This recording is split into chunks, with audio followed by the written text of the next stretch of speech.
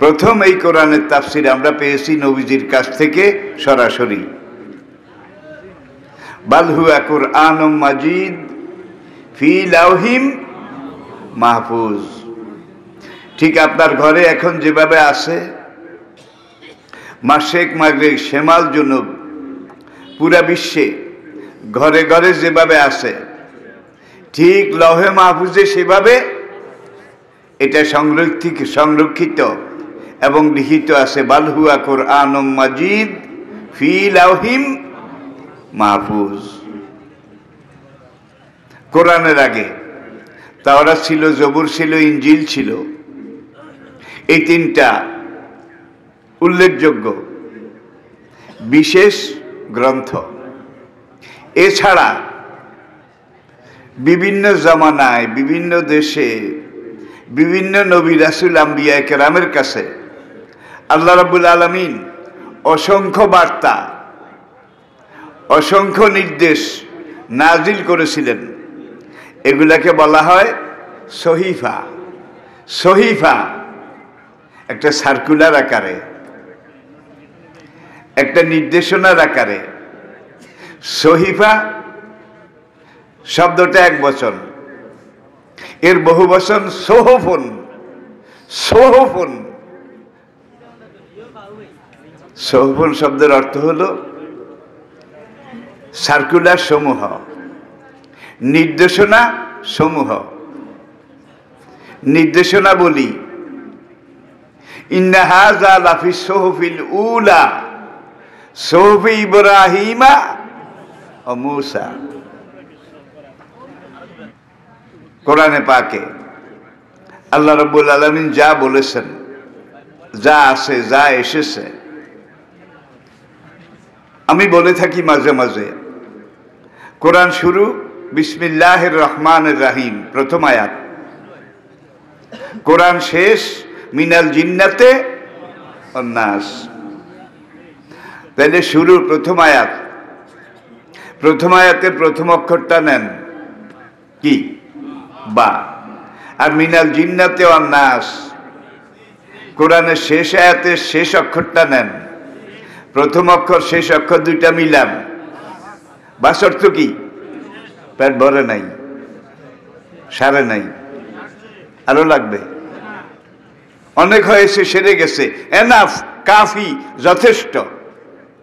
এই বা এবং সিনের মাঝে কি আছে, এটাই আমাদের বোঝার বিষয়।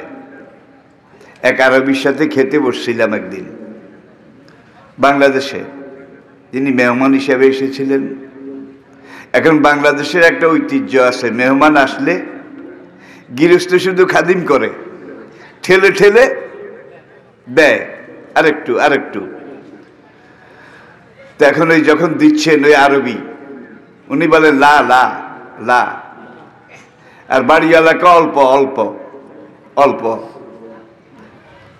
এখন তিনবার এইভাবে আরবি ভাইটা বলছে লা লা, আর বাড়ি এলাকা অল্প অল্প, তিনবার দিছে।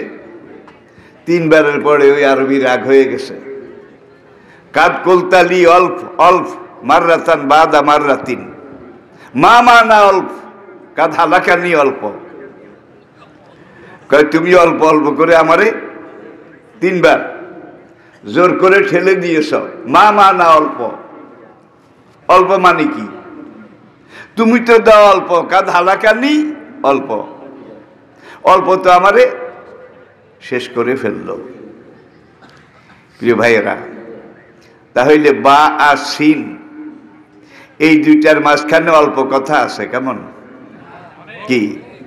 মা ফাররাতনা ফিল কিতাবি মিন শাই, যিনি কোরআন নাজিল করেছেন তার ঘোষণা। এই কোরআনে, এই মহাগ্রন্থে মানুষের জীবনের শুরু থেকে মরণ পর্যন্ত যেখানে যা কিছু দরকার, যত কিছু দরকার, যেখানে দরকার, যেভাবে দরকার, এই মহাগ্রন্থ আল কোরআনে আমি সব কিছু বলে দিয়েছি।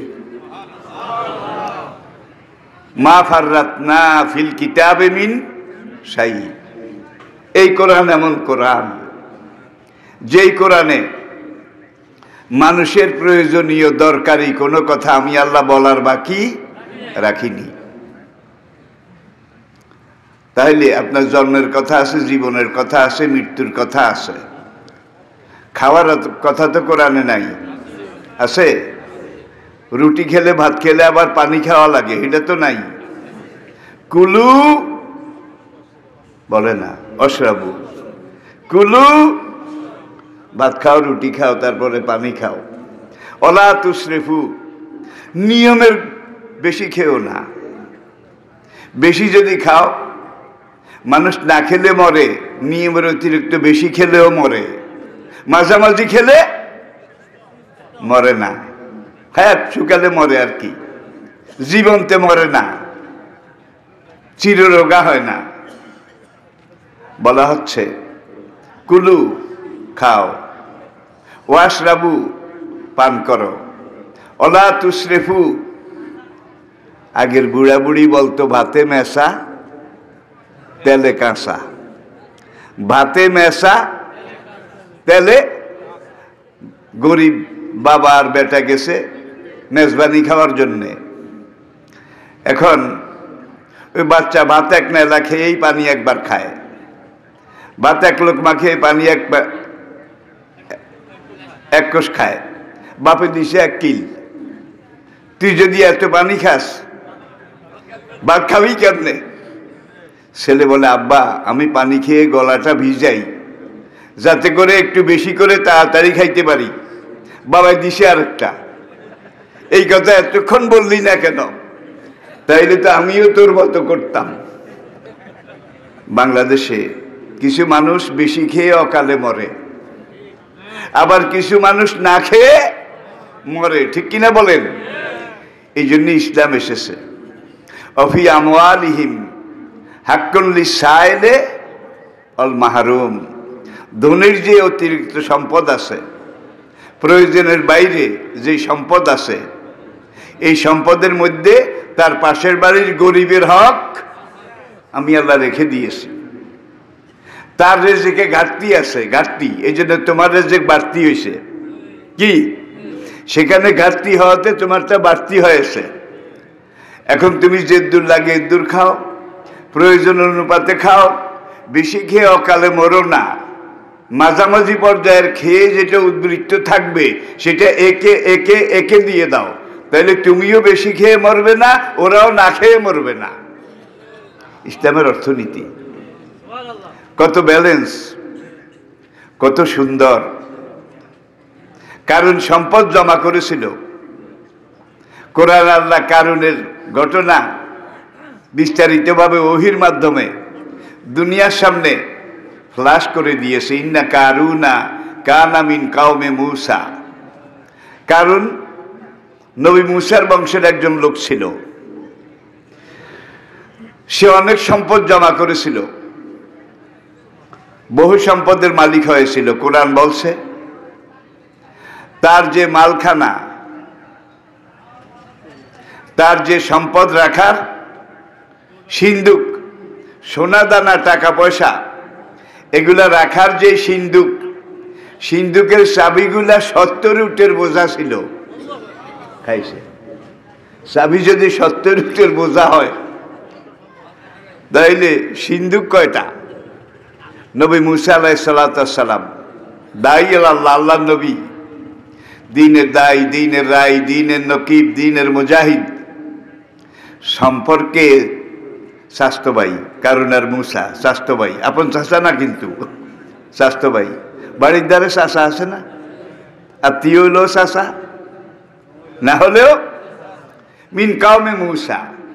কোরআন বলছে মুসার কাওমের একজন লোক ছিল কারুন।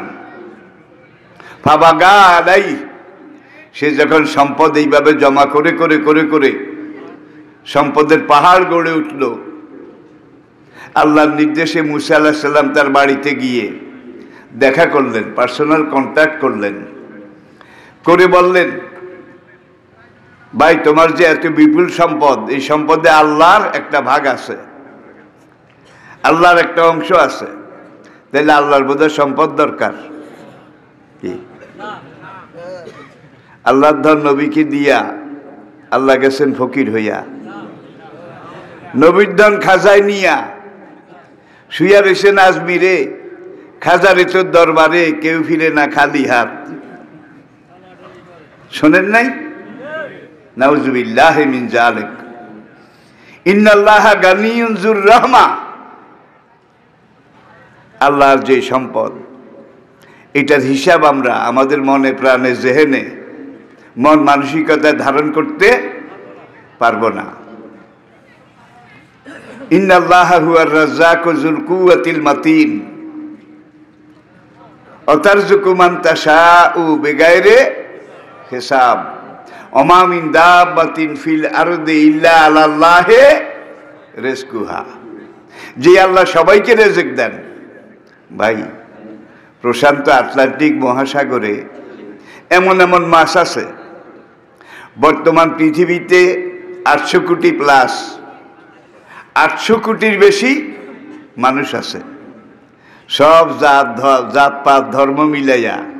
এই 800 কোটি মানুষকে যদি একটা বাক্সর ভিতরে ঢুকানো যায়, 800 কোটি মানুষ সহ বাক্সটা তালা দিয়ে প্রশান্ত আটলান্টিক মহাসাগরে ফেলে দেন, 800 কোটি মানুষ সহ ওই বাক্সটা গিলে খাওয়ার মাছ, গিলে খাওয়ার মতো মাছ সেখানে লক্ষ লক্ষ আছে। ওদেরকে বোধহয় আল্লাহ খাওয়ায় না। আবার আপনার ঘরে গুনগুন্যা চিনেন নিও? গুনগুন্যা পিঁপড়ার চেয়ে অনেক ছোট, ওদেরকেও তো আল্লাহ খাওয়ায় এবং পেট ভরে খাওয়ায়। ওরা কোনোদিন উনা খায় না, থাকেও না, পেট ভরে খায়। পিঁপড়াকেও খাওয়ায়। ওদের কারো দুর্ভিক্ষ নাই। দুর্ভিক্ষ এক জাতির জীবনে, সেটা হলো মানুষ। বর্তমান অভাব যেটা আছে সমাজে, সংসারে, দেশে, এইটা অভাবের অভাব নয়, স্বভাবের অভাব, খাসিয়তের অভাব। তা নইলে আল্লাহ যে কোনো জনপদে আজ থেকে 50 বছর আগে, বেশি দূরে যাওয়ার দরকার নাই, মধ্যপ্রাচ্যে, আমেরিকায়, দুনিয়ার বিভিন্ন দেশে বাংলাদেশের মানুষের এত রেজেক যে আল্লাহ দিয়ে রাখছেন, এটা 50 বছর আগে কেউ ধারণাও করতে পারেনি। আপনাদের এই এলাকার অনেক মানুষ আছেন আমেরিকায়। এই এলাকার আমেরিকার বিভিন্ন কান্ট্রিতে আমি গিয়েছি।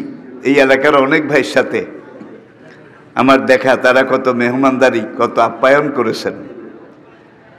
তাদের রিজিক যে আল্লাহ সেখানে রাখছে। সারা বাংলাদেশের লক্ষ লক্ষ মানুষ মধ্যপ্রাচ্যে আছে,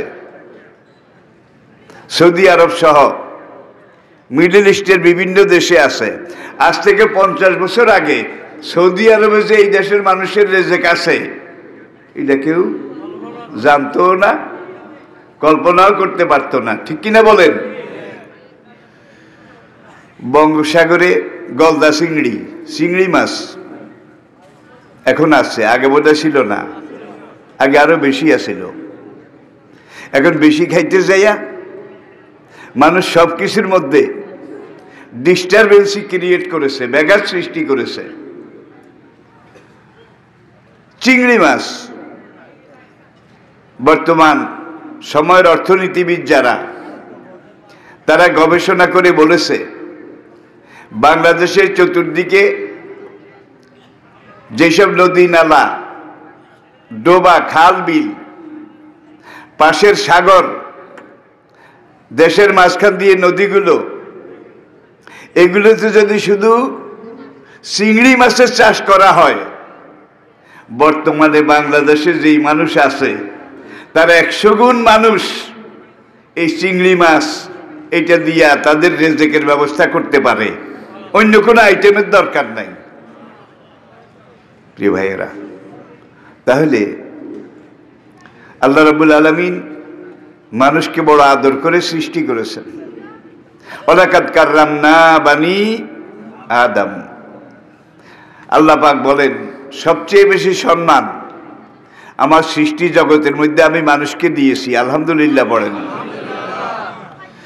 লাকাদ খালাকনাল ইনসানা ফি আহসানে তাকওয়িম, মানুষকে যত সুন্দর ফেস, বডি, অ্যাপিয়ারেন্স, ফি আইয়ি সূরাতি মা শাআ রাক্কাবাক।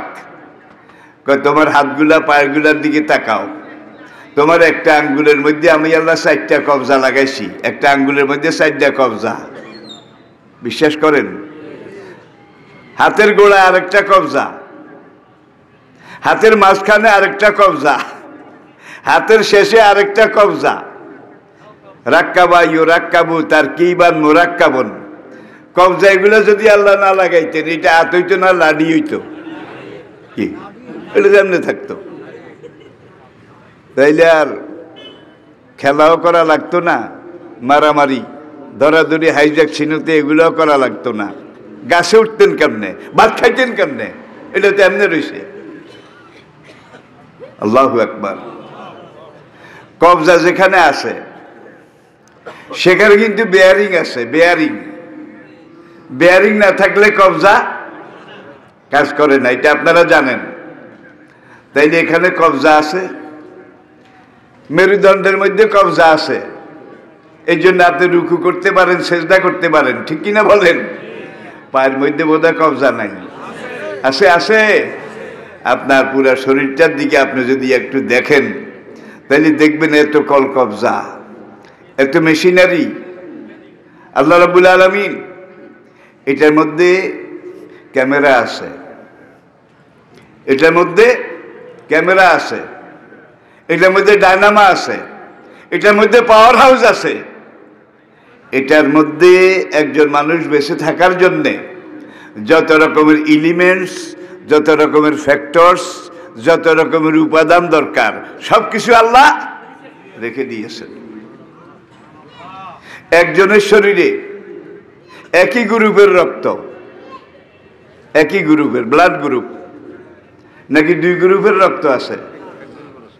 2 গ্রুপের রক্ত হইলে কিন্তু রক্তের কিলাকিলিয়ে আমাদের 12টা বাজত। কাউকে যদি রক্ত দেওয়া লাগে তাহলে কোন গ্রুপের দেওয়া লাগে? আগে তারটা দেখে কোন গ্রুপ, ভাইয়ে ভাইয়ে মিলাইয়া দিতে হবে, তা নাইলে ভিতরে গিয়ে অ্যাকশন হবে না, বরং রিয়াকশন করবে, লোকটার মৃত্যু আরো দ্রুত হয়ে যাবে। একই গ্রুপের রক্ত, রক্তটা হলো শরীরের ক্যালসিয়াম, ভিটামিন, শরীরের অঙ্গ প্রত্যঙ্গ এগুলোর রিজিক, খোরাক সাপ্লাই করে। একজন মানুষ যদি 60 বছর বাঁচে, 60 বছর, আজকে দেহবিজ্ঞানীরা রিসার্চ করে স্বীকার করেছে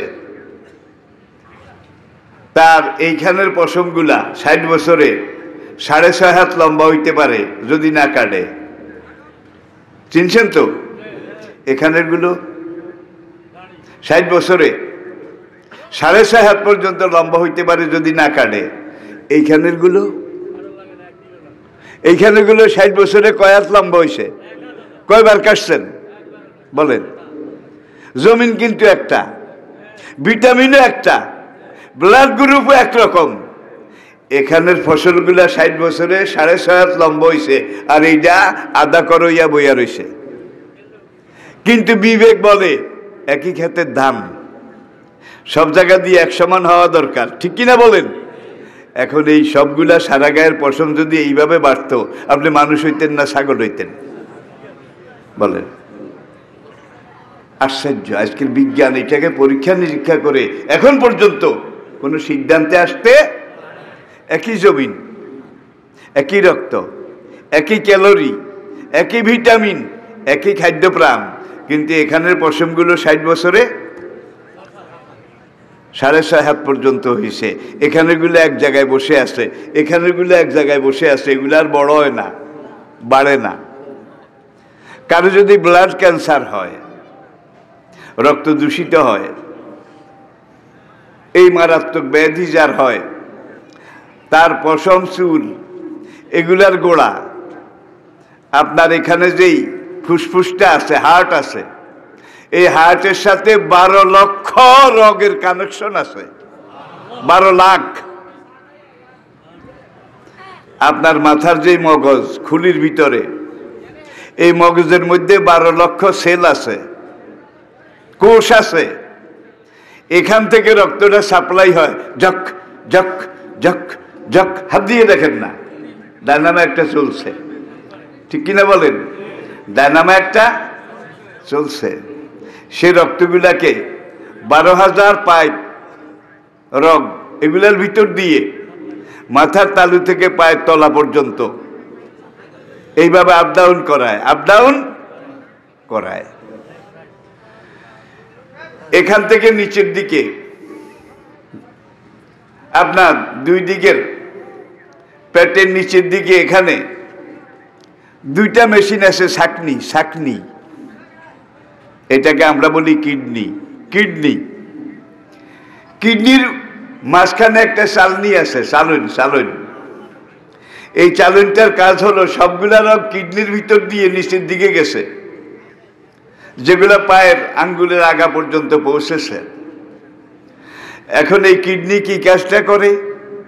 রক্তগুলো এখান থেকে যখন পাম্প হয়, ঝক ঝক ঝক, উপরের গুলো উপরের দিকে যায়, নিচের গুলো নিচের দিকে যায়। 12 লক্ষ রগ আপনার মস্তিষ্কের সেলে এই 12 লক্ষ রগের 2 ভাগ করছে, 2 মুঠা। এবার বুঝছেন, 2 মুঠা করি। আপনার গেন্ডির 2 পাশে আপনি দেখেন 2টা মোটা রগ আছে, কি আসেনি? এই মোটা রগের ভিতরে ঢুকাইছে, মোটা রগের ভিতরে ঢুকাইয়া তারপর এটাকে নিচের দিকে নিয়ে আপনার পিঠের মাঝখানে যে মেরুদণ্ড, এই মেরুদণ্ডের মাঝখান দিয়ে ঢুকাইছে। মেরুদণ্ডের মাঝখান দিয়ে ঢুকাইয়া এটাকে নিচের দিকে নিয়ে আপনার কোমর, কোটি দেশের নিচে, এখানে যাইয়া আবার 6 লাখ করে 2 ভাগ করেছে, করে আপনার হাঁটুর পিছন দিয়ে আপনার পায়ের যে পাতা, পাতার পিছন দিয়ে মুট করিসান মোড়া, এটা মোড়া। এটার ভিতরে ওই বাকি রগগুলা সব প্যাকেট করা আছে। সুবহানাল্লাহ পড়বেন না? কারো যদি একটু 12 লক্ষ নার্ভ, শিরা, রগ, একটা রগ যদি একটু ডিস্টার্ব হয়ে যায়, আমরা বলি প্যারালাইজড। কি প্যারালাইজড? তাহলে পক্ষাঘাত। একটা রগ যদি বেশকম হয়ে যায়, লোকটার চোখ নিচে নামে যায়, মুখটা বাঁকা হয়ে যায়, এক কিনার অবশ্য হয়ে যায়, ঠিক কিনা বলেন? আল্লাহু আকবার। তাইলে সর্বদা এগুলাকে মনিটর করা লাগে, কোনটা ঠিক আছে। এরপরে দেখেন, ব্লাড ক্যান্সার হইলে রক্তের ভিতরের কোষগুলো মরে যায়, রক্তের কোষ। তখন ওই রক্ত আর খাদ্য সাপ্লাই চুলেরও করতে পারে না, বুড়োকেও করতে পারে না, পশমকেও করতে পারে না। তখন এক পর্যায়ে গেলে ওই ব্লাড ক্যান্সারের রুগী দেখছেন কিনা, চুলও নাই, বুড়োও নাই, দাড়িও নাই, সব কি কুল্লো খালাস। কারণ তার ব্লাড, যেই রগে ব্লাড সাপ্লাই করতো, ওই রগগুলা কি হয়ে গেছে? মরে গেছে, ব্লক হয়ে গেছে। কত বড় রুস্তুম, সকালে 3 জনের সাথে কিলাকিলি করেছে, বাপেরও দমকাইছে, মায়েরে খাইছেইছে। এইবার মাঠের দিকে যাইয়া মাথা একটা চক্কর দিছে, পড়ে গেছে। বীরগিরি শেষ, রুস্তমগিরি শেষ। কথায় বলে নিঃশ্বাসের বিশ্বাস নাই। এখন ভিসার মেয়াদ কতদিন আছে এটাও তো আমরা জানি না। কি এটা আল্লাহ উজ্জ্বল রাখছেন, এত মাসের এত তারিখ অমুক বার এতটার সময় তোমার মরণ হবে। এটা যদি আল্লাহ জানাই দিত, মরার 10 বছর আগে ধরে মরা শুরু করত। আর করে কি হবে, আর করে কি হবে? অমুক তারিখে তো আমার, এমন ভাবে এটাকে গোপন রাখছে, আগামীকাল মারা যাবে। আজকে সে এত বিরাট বিরাট পরিকল্পনা নেয়, আগামীকাল মারা যাবে যদি জানতো তাইলে মরার আগে বেটকে যেত। কি দিস ইজ সাইকোলজি, এগুলা মনোবিজ্ঞান, এগুলাকে অস্বীকার করার উপায় নেই। যে এই রক্তগুলা নিচের দিকে যায়, এই কিডনির ভিতর দিয়ে পেশাব সাপ্লাই হয়, প্রস্রাব। কিডনির 2 দিকের কিডনির মাঝখান দিয়ে পেশাবের একটা নালী আছে, টিউব, পাইপ। এই পাইপ দিয়ে পেশাবগুলো গিয়ে মূত্রথলিতে গল ব্লাডার ওখানে গিয়ে জমা হয়। এরপরে আপনার এখানে যে পাকস্থলী আছে, পাকস্থলীতে খাদ্যগুলো ডালিউশন হওয়ার পরে ছাকানো হয়। ছাকার পরে রক্তগুলা রক্তের লাইনে যায়, ভিটামিনগুলা ভিটামিনের লাইনে যায়, ক্যালোরির লাইনে যায়। আর যেগুলা সব কিছু সংগ্রহ করে টোরে ফেলনা হয়ে গেছে এগুলার দরকার নাই, পানিগুলো এক লাইন দিয়ে যায় আর শোভাগুলো আরেক লাইন দিয়ে যায়। পানি তো চিনছেন, পেশাব, শোভা, খল্লি, খৈল, পায়খানা আরেক লাইন দিয়ে যায়, ঠিক কিনা বলেন? এখন এখান দিয়ে যে যায় পানিগুলো, প্রথম পেশাবের কথা ধরেন, 1 নম্বরে কিডনির উপরে একটা ছাকনি আছে, এইটাকে চিকিৎসা বিজ্ঞানীরা বলছে সুগার কন্ট্রোল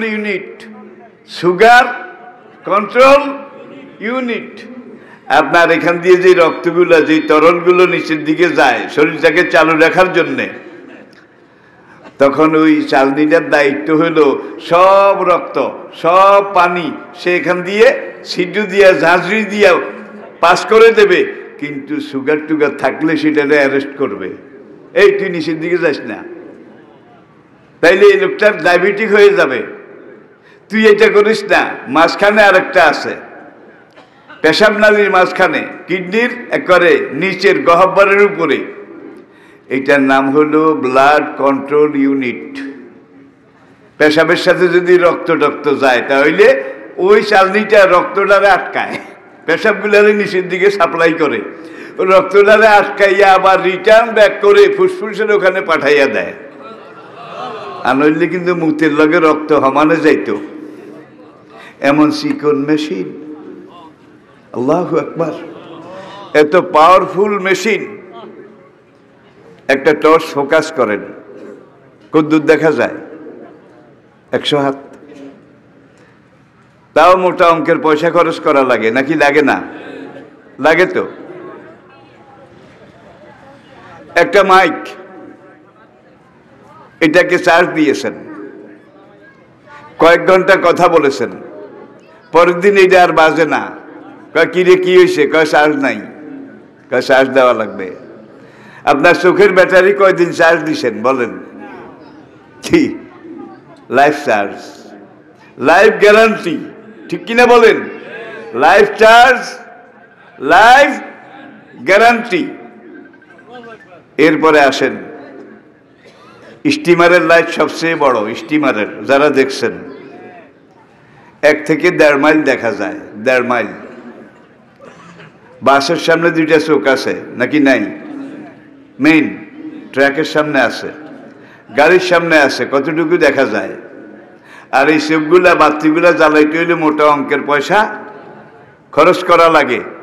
আপনার এখানে 2টা লাইট ফিট করে দিয়েছে, এই লাইটের মাঝখানে একটা ছোট্ট বাল্ব লাগিয়ে দিয়েছে, বাল্ব যেটার নাম চোখের মণি। এটা কত বড়? 1 ইঞ্চির 70 ভাগের 1 ভাগ চোখের বাল্ব। এইটা দিয়ে যখন আপনি ফোকাস করেন, এই বাল্ব দিয়ে কয় মাইল দেখা যায় বলা লাগবে? সূর্যটা দেখা যায় না। বিজ্ঞানীরা বলে 9,30,00,000 মাইল, বোধহয় বাঁশ দিয়া মাপছে, ফিতা দিয়া। ভাই ও শামসে ওয়াদুহাহা, এই আয়াতের তাফসীর কোন তাফসীর কারক লিখেছেন, সূর্যের যে উত্তাপ, টেম্পারেচার, গরম, হট গরম, এটাকে দুনিয়ার কোনো কিছুর সাথে তুলনা করা যাবে না। একদল মহাশূন্য বিজ্ঞানী, তারা সূর্যের টেম্পারেচার এটাকে মাপনের তো উপায় নেই, মাপতে হইলে তো কাছে যাওয়া লাগবো নাকি? তারা বিভিন্ন কলকবজা যন্ত্রপাতি দিয়ে মেপে টেপে স্বীকার করেছে যে সূর্যের টেম্পারেচার, উত্তাপ 30 কোটি ডিগ্রি সেলসিয়াস। 30 কোটি ডিগ্রি সেলসিয়াস। ভাই 2200 ডিগ্রিতে পাকা লোহা সঙ্গে সঙ্গে গলে যায়। 2200 ডিগ্রি লোহা গলাইতে কত ডিগ্রি লাগে তাপ? 2200 ডিগ্রি। 30 কোটি ডিগ্রি কি গলে? খাইছে। তাহলে সূর্যের তাপমাত্রা টেম্পারেচার যদি 30 কোটি ডিগ্রি হয়, তাইলে এইটা এইভাবে উজ্জ্বল সেরা যাও অহাজা অশামসে ওয়া দুহাহা। আমি আল্লাহ সূর্যের কসম করে বলছি, সূর্যের প্রখর কিরণের কসম করে বলছি। তাহলে এখানে একটা জিনিস কয় যে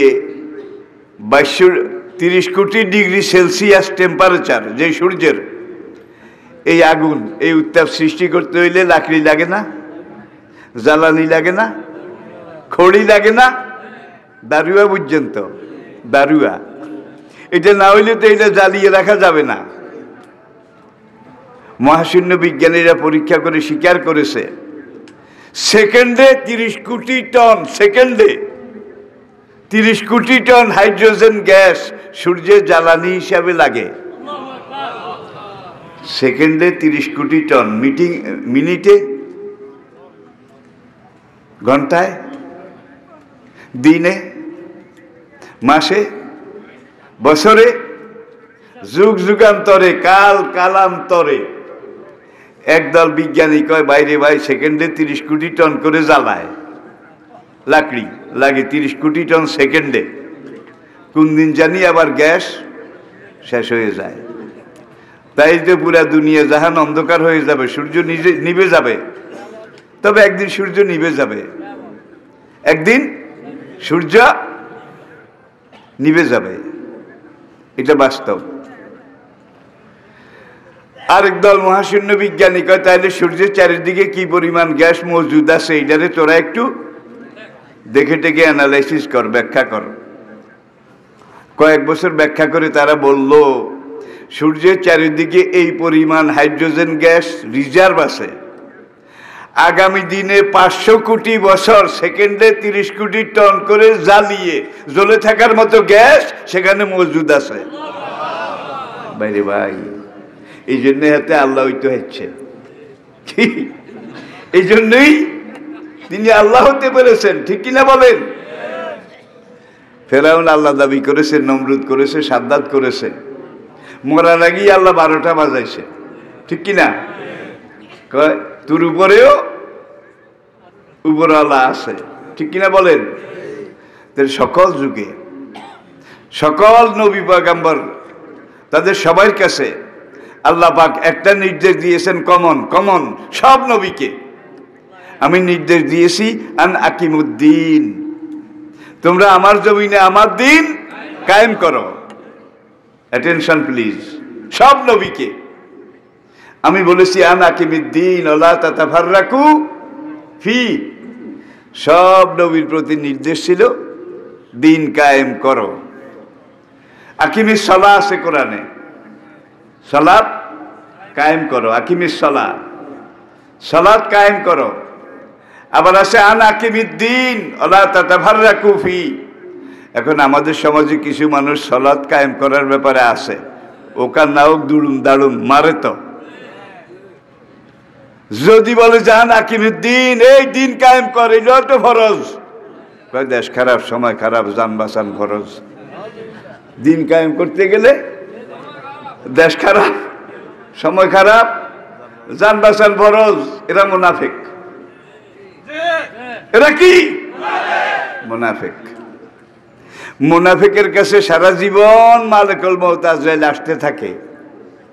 যদি কথা এটা বলি ধরে নাকি, যদি কাম এটা করি মারে নাকি, ধরে নাকি মারে নাকি, ধরে নাকি মারে নাকি। এটা হলো মুনাফিকের মরণ, সারা জীবন মরে।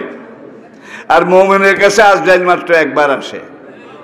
কি লিকুল্লি নাফসিন আজাল ফাইজা জাআ আজালুহুম লা ইস্তাখিরুনা সাআতাও ওয়া লা ইস্তাকদিমুন। আল্লাহু আকবার। তাহলে আমরা মুমিন না মুনাফিক? আমাদের প্রতি আল্লাহ নির্দেশ দিয়েছেন তোমরা দিন মানো, আমার জমিনে আমার দিন কায়েম করো।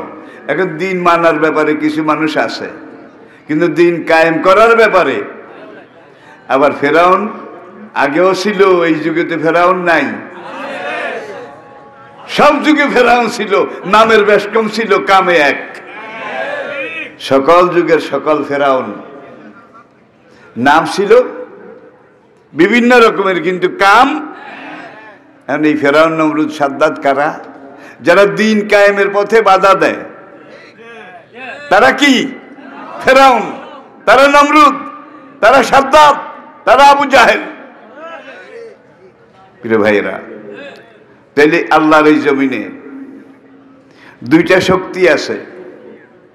একটা শক্তি আল্লাহর, আলা কুল্লি শাইইন কাদির ফাআলুল লিমা, আন্নাল কুওয়াতা লিল্লাহি জামিয়া, সবচেয়ে বড় শক্তি। আরেকটা শক্তি আছে তাগুতি শক্তি, তাগুতি ইবলিসি শক্তি। সকল যুগেই ইবলিস আল্লাহর দিন, আল্লাহর আইনের বিরোধিতা করেছে সকল যুগে। কিন্তু লা ইয়াস্তাবিয়াল খাবিসা ওয়াত তাইয়্যিব ওয়ালাউ আজাবাকা কাসরাতুল খাবিস। কোরআনে আল্লাহ বলছেন খবিসের সংখ্যা সব যুগে বেশি আছিল। খবিস ছিলেন, খবিস ফেরাউন, বেদিন, বেঈমান, ইসলাম বিরোধী, দিন বিরোধী শক্তি সব যুগে বেশি আছিল। ফেরাউনের যুগে ফেরাউন ছিল ইসলাম বিরোধী, তার লোকজন, মন্ত্রী পরিষদ, ক্যাবিনেট সবকিছু আসিল। মুসার কিচ্ছু আসিল না, কিচ্ছু আসিল না। জিতছে কে? বলা লাগবে। ইব্রাহিম আলাইহিস সালামের জমানায় নমরুদের কি না আসিল? কি? বাবেলের বাদশা, বর্তমান উত্তর ইরাক। উত্তর ইরাকের মৌসেল শহর, মৌসেল বর্ডার সিটি, তার পাশে নমরুদের রাজধানী। নমরুদের রাজধানী এখনো আছে। কিছু স্ট্রাকচার ভেঙে চুরে গেছে, কিছু এখনো কালের সাক্ষী হয়ে দাঁড়িয়ে আছে। সেই নমরুদ ইব্রাহিমকে আগুনে ফেলেছিল। 40 দিন পরে ইব্রাহিম আগুন থেকে বের হয়ে আসছে। পড়েন আলহামদুলিল্লাহ।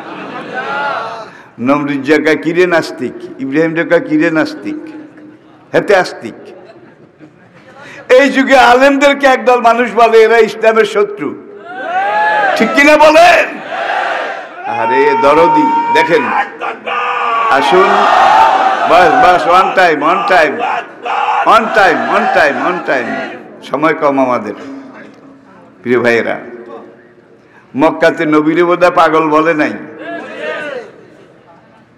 নুন অল কালামে আমা ইয়াস্তুরুন, কলমের কসম করে আমি আল্লাহ বলছি, কলম যা কিছু লিখে তার কসম করে আমি আল্লাহ বলছি। মা আনতা বিনেমাতে রাব্বিকা বেমাজনুন, আপনার রবের রহমতে আপনি পাগল নন, আপনি অ্যাবনর্মাল নন, আপনি স্বাভাবিক। আল্লাহর পরে সৃষ্টি জগতে যে সবচেয়ে বড় যিনি, তিনি আপনি মুহাম্মদ রাসূল সাল্লাল্লাহু আলাইহি ওয়াসাল্লাম। শেখ সাদি সিরাজি রহমতুল্লাহ আলাই, তিনি একবার কাগজ কলম নিয়ে বসেছেন, নবীর জীবনী লিখবেন আর কি। এখন বসে বসে চিন্তা করে কোনখান থেকে শুরু করব, কোনখানে গিয়ে শেষ করব, কোনটা কিভাবে সাজাবো। এখন যেটা ধরে সেইটারই মাথা কিয়ামত পর্যন্ত খুঁজে পায় না, যেটা ধরে অনন্ত অশেষ। এখন বলে বাদ আজ খোদা বুজুর্গ তুই কেসায় মুখতাসার। আল্লাহ সবাই বড় স্রষ্টা, আল্লাহর চেয়ে বড় কেউ নাই। আর পুরা সৃষ্টির মধ্যে মুহাম্মদ সাল্লাল্লাহু আলাইহি সাল্লাম সবার উপরে, তার উপরে কেউ নাই। নবীকে নিয়ে আজকে টিটকারি মস্করি করা হয়, ব্যঙ্গ করা হয়, ঠিক কিনা বলেন ভাই? আমাদের ছোট্টকালে ব্রিটিশ আমল ছিল, যখন আমি ছাত্র ছিলাম। সেই ব্রিটিশ আমলে প্রথম যখন স্কুলে যাইতাম, তখন আদর্শলিপি একটা নামে বই ছিল, আদর্শলিপি, পেসাইন্না ফুসাইন্না লেখাও আছে, একজন হিন্দু লেখকের, সাম বসাক। আদর্শ নবীর কথা ছিল সদা সত্য কথা বলিবে, অসৎসঙ্গ চঞ্চলতা বড় দোষ, দরিদ্রকে অন্নদান, ঊর্ধ্বমুখে পথ চলিও না। দেখেন কোরআনের সাথে বেশ কিছু কথার সম্পর্ক আছে। চঞ্চলতা বড় দোষ, খলকে বিশ্বাস করিও না, সব উপদেশ কিন্তু, ঠিক কিনা বলেন?